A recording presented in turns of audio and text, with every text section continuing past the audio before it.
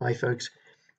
In this video I want to take a look at solving a particular version of the Ramsey model with some specific parameter values and functional forms that allow us to get a nice analytical solution. And in particular I want to look at a version with full depreciation, so delta is equal to 1, with logarithmic utility, and with a Cobb-Douglas production function. And with these specific parameter values and functional forms, as I say, we can get an analytical solution. And I'm going to get there via the dynamic programming approach using guess and verify. So if I write out our Bellman equation, it looks like this. V of k is equal to the max, choosing k prime, of the log of k prime, of k to the alpha minus k prime, plus beta times v of k prime. And I'm going to guess that the value function has this form. It's a constant plus something that is proportional to the logarithm of k. Okay, so this is the guess part. How do we do the verify? Well, we verify by plugging in the guess into the Bellman equation, taking the first order condition, finding the optimal choice of capital, and then plugging that back into the Bellman equation. And if the two sides still hold with equality, then our guess was correct.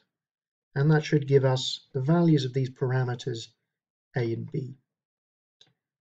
This is sometimes called the method of undetermined coefficients, because these coefficients are as yet undetermined. Okay, so let's plug this in. On the left-hand side, we just have a plus b log k, and this is equal to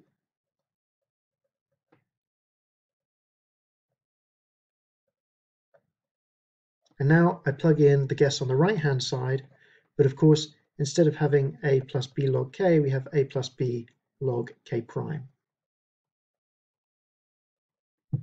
Now we take first order conditions. So the derivative of this with respect to k prime is the following.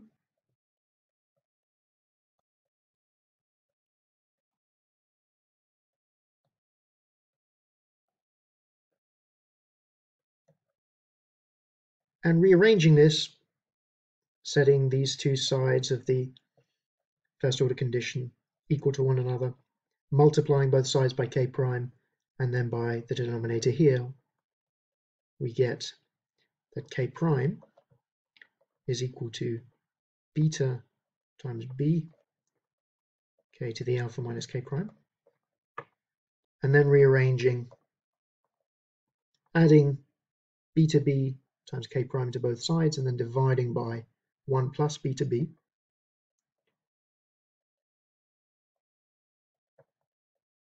We get this. So this is our optimal choice of capital given our guess for v.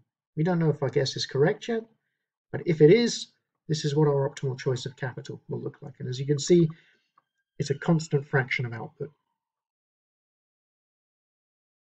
So now to verify the guess, we just plug in this optimal choice of k prime into the Bellman equation.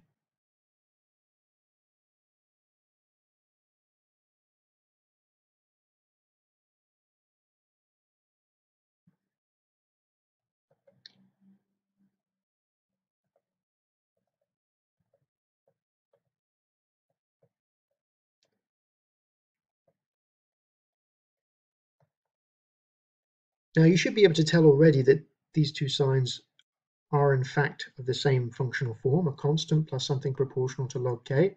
But let's just collect all the constant terms and all the terms involving the logarithm of k.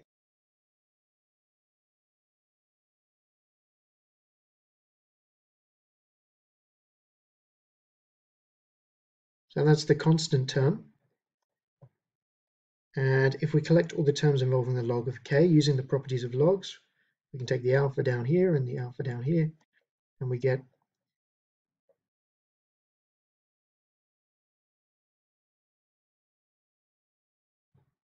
Okay, now these two sides of the Bellman equation have exactly the same functional form.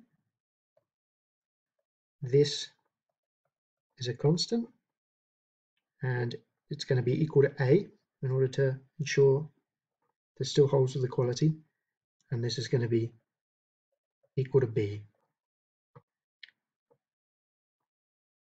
a B here. I'm going to forget about the constant term because it's just a bit tedious to work it out.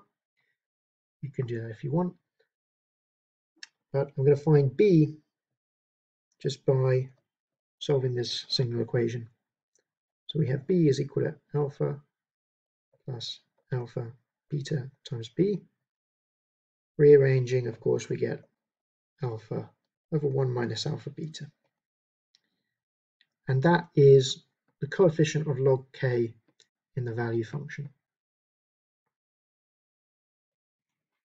Now that we've found the true value function, or at least this coefficient B, we can plug in the value of B into our optimal choice of k prime up here to find the optimal policy choice purely as a function of parameters, so getting rid of this previously undetermined coefficient.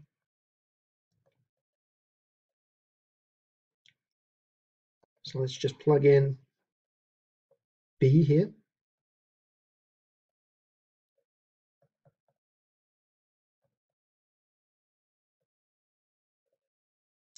And I won't bother doing it, but you can do the calculations here and you should find that this is equal to alpha beta.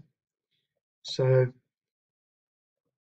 our optimal choice of capital is just constant, and it's a constant fraction of output, alpha beta.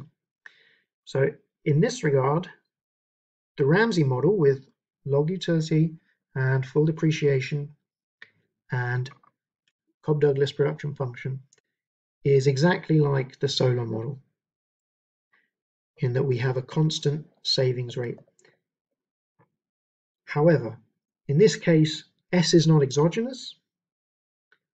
Households are optimally choosing how much they want to save in order to maximize their lifetime utility. It just so happens that with these specific assumptions that are made, the savings rate is constant. This is not generally true in the Ramsey model. In the steady state, it will usually be the case that the savings rate is constant, but outside of the steady state, or in response to fluctuations, the savings rate will fluctuate as well. I can also find the consumption policy function, which is of course just output minus investment. Investment here, since it's full depreciation, is just equal to our choice of capital. So this is just going to be 1 minus alpha beta times k to the alpha. So indeed, consumption is also a constant fraction of output. That's it for this video. Thanks very much, and I'll see you in the next one.